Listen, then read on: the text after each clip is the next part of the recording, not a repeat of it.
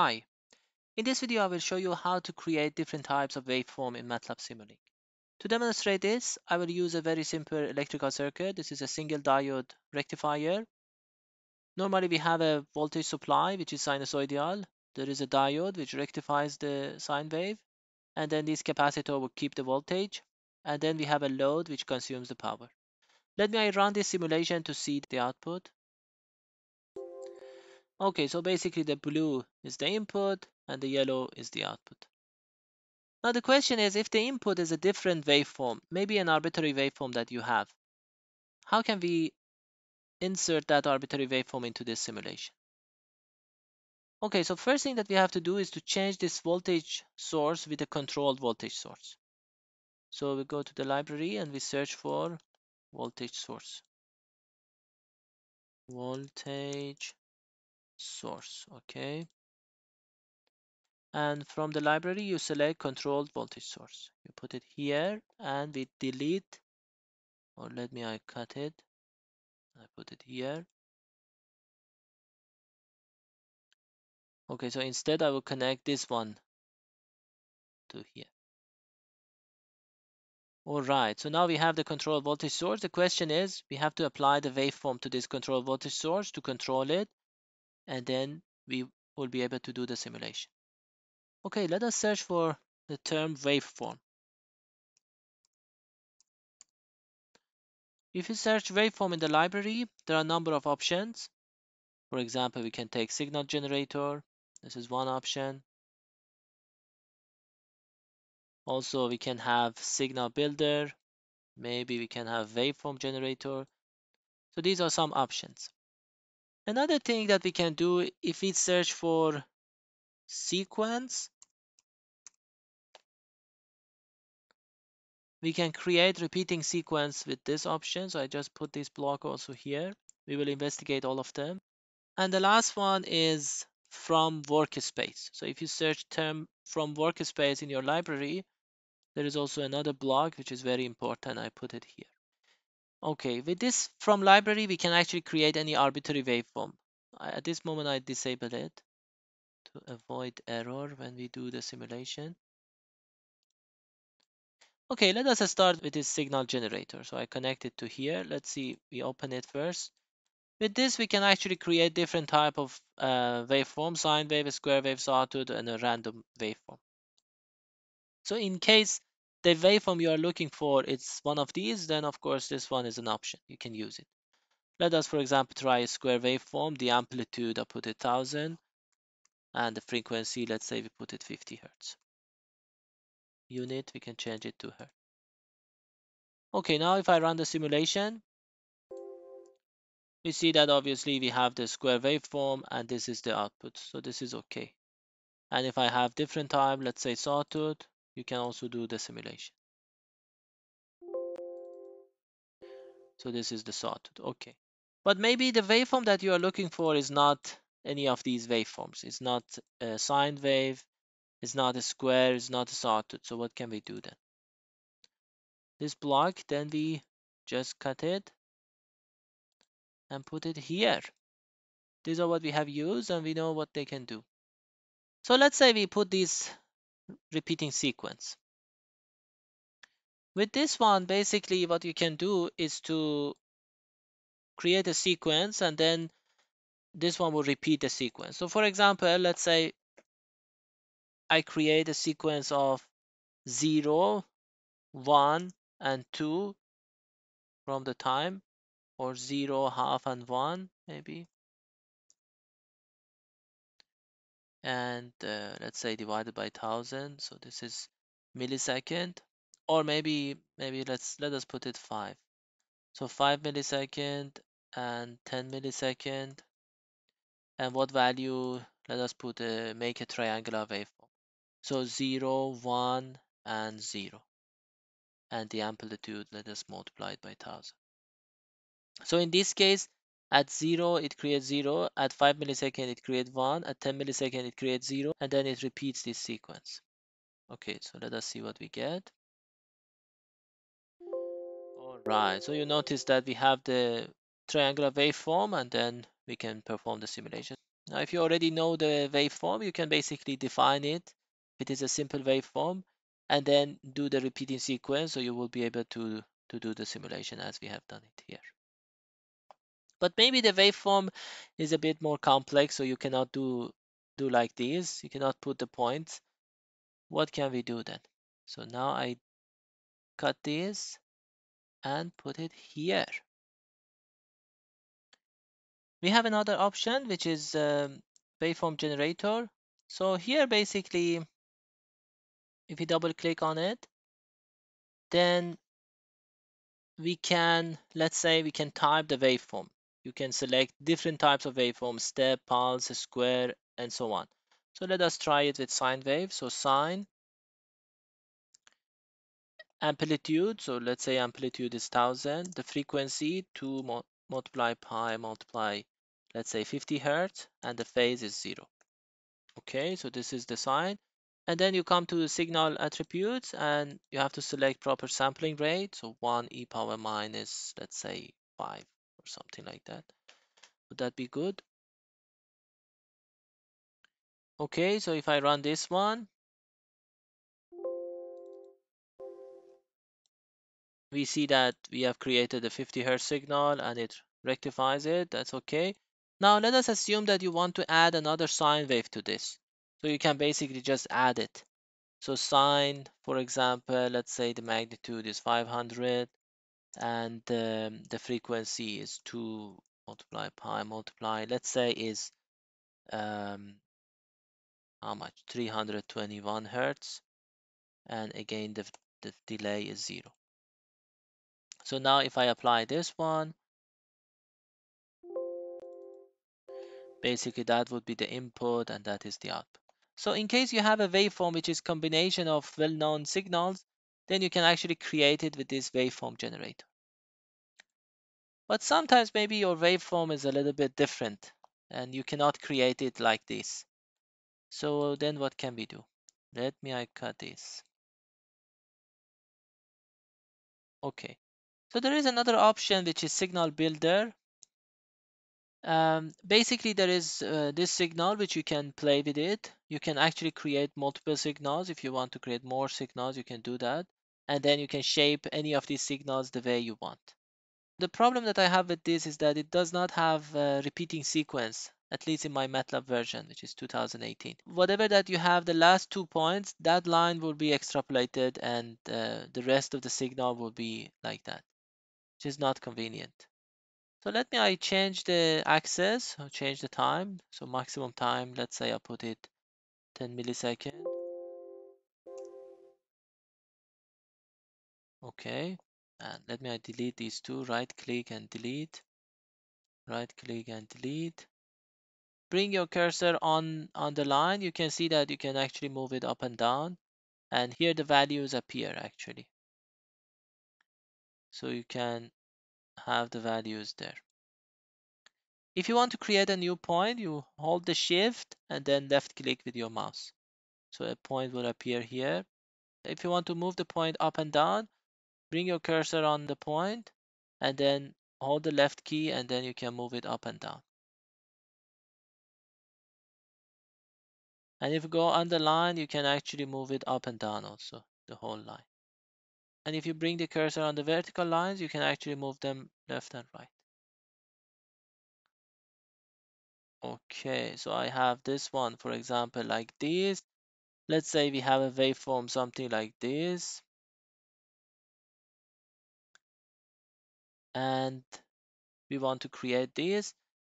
This magnitude right now is 1. Basically, I can put a gain here. Maybe I can search for a gain. And put it here. You could also directly change it in the signal builder. So now if I run this, basically you observe that we have this, for the first 10 milliseconds, we have the waveform that we plotted, and after that is the last part of the signal. So if I now, for example, change this one, let us put it like this one will continue.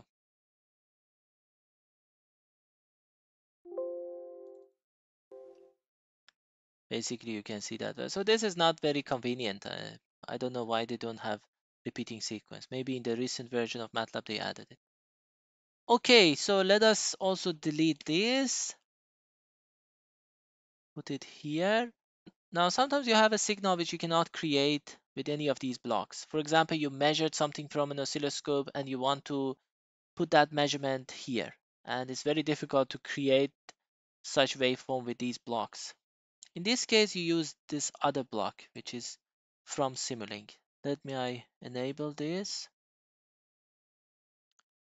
Okay, so we have a block. If you double click, basically we have to get the data from the workspace. So we have to first add the data into a workspace. Okay, so here is my MATLAB. So I have this data file, which I got it from my oscilloscope. So I can now load the information. These are the measurements, basically, numeric, import. All right, let me also change the name of it to make my life easier. So if I, for example, plot this, x1 and x1 and 2. So if you plot this is the signal that I got from the oscilloscope. Now we see that at the beginning of this signal there is a little bit of disturbance. So I'm going to eliminate a little bit of the beginning part of the signal. And because I want this signal to repeat, so I want to match the beginning with the end. So okay, so I will have something around this point, and then from the end I will also cut the signal at that point. So we need to do some work on this signal before we import it to Simulink. So x2, let's say we define it as x1. I skip the first 100 points.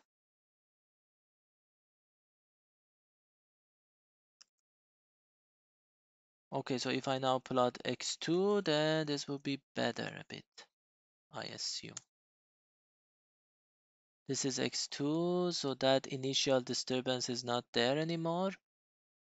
And then if I look at the beginning of the signal, it's somewhere around minus 1.05. So I want the end of the signal also to be around that point.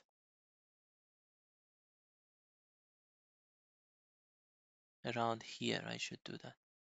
Okay, so first let us find the sampling rate of this signal. We can see that this is basically the timeline. If I want to find the sampling rate, so let's say x2, for example, 2 and 1 minus x2, 1 and 1. So this is this much, and inverse of this gives us the sampling rate. Basically, I'm subtracting the time of the two consecutive data point. So this gives me a sampling rate of 400 megahertz. Okay, that's important. And now I will cut a little bit of this. So we have to cut it from here. So this is 2645.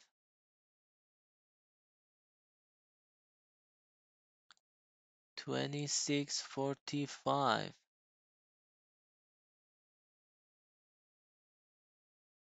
So 1.2645 minus this one, 1.28. And these are, of course, milliseconds. So basically 0.055 multiply 400, 400 megahertz. So this gives me 6,200. So I have to get rid of 6,200 points at the end. Okay, so these calculations maybe are not very important for this video, but it shows the mind process. So x2 will be basically x2 from first till end minus 6200 point. I don't want them. Okay, so now if we plot x2, this is a good signal that we have. So basically this end matches with the beginning of the signal, more or less. So now if I create a repetitive signal of this, we will have this one will be repeated. Okay, so now we have prepared the signal. So x2, we have it here. It's nice. In order to use this signal in this block from workspace in MATLAB Simulink, we have to do a little bit of change. We have to create a struct element first and then use that one in this block. So in order to create a struct element, basically we say y.time. So for the time, we give nothing, empty vector, and then we say y.signals.values. This one, we give it as x2.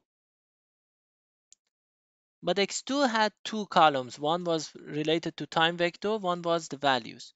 So in this case, we should give the vectors that has the values. So the second column,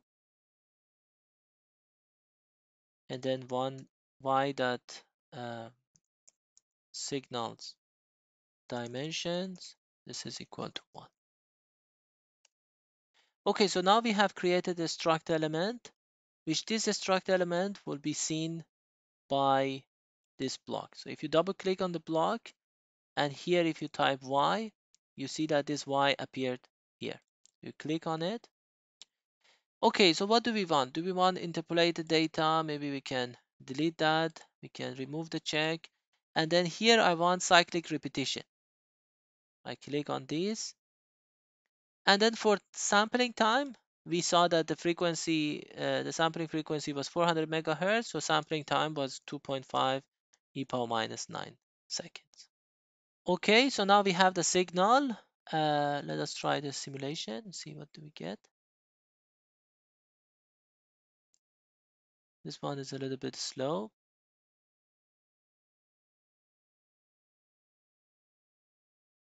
Okay, so because here we have, let me stop it. Because here in the discrete simulation, the steps are 10 power minus 6, so that's why it creates a little bit of problem. 10 power, maybe I put it 10 power minus 7. If this one is not, if you cannot change it, basically you have to come to setting and change your solver. So if your solver is this one, change it to discrete, then you will be able to change that. If you decided to choose discrete solver. Okay, so let us see what do we get now. Basically, this is the input signal. As we can see, it's nice. And the yellow one, it's basically the output, which is now gradually being constructed. Of course, here I have a gain of 1000 and the original magnitude of signal was around 7. So that's why we get the blue one is nearly 7000. All right, so this is all for how to create an arbitrary waveform in MATLAB Simulink and use it in your simulation. Bye.